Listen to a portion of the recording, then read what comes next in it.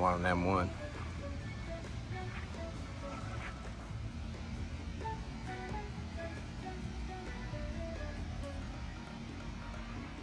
Well, I'm here at another impressive collection of cars to showcase the piece de resistance, the finest car in his entire lot.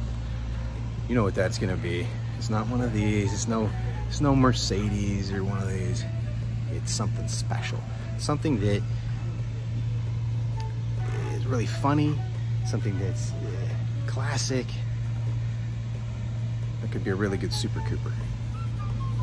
Really nicely maintained, classic 64, I believe, Mark 1, ready for one of our conversions.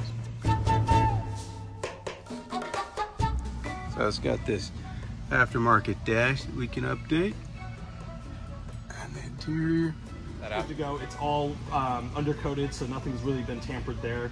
It does have a little micro aftermarket fuel pump in there. The original was shot, and I guess it was missing when we got the car together. Everything else works.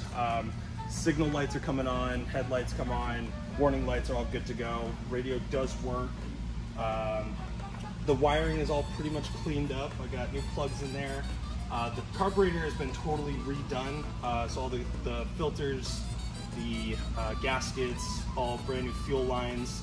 The original hard lines are still intact in the car. Mm-hmm. Just, you know, rubbers and belts and stuff like that. So pretty basic, minor tune up for it. Okay. And she's ready to go. She still runs great. She's idling perfect. Interior's been cleaned and leather conditioned. Oh, nice. And all of the carpet is good to go. Everything's glued into place. Nothing's really falling apart on there. So other than that, it's a good solid car. Yes, good solid car. You mind opening the hood and I'll just throw the stock up there. She is a nice little 850 from 1964. All fresh fluids.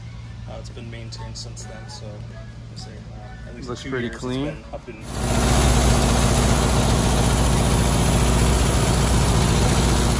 I'm sure numbers, everything's good to go on there. Okay. Well, I'm sure you guys took care of it as that's your job.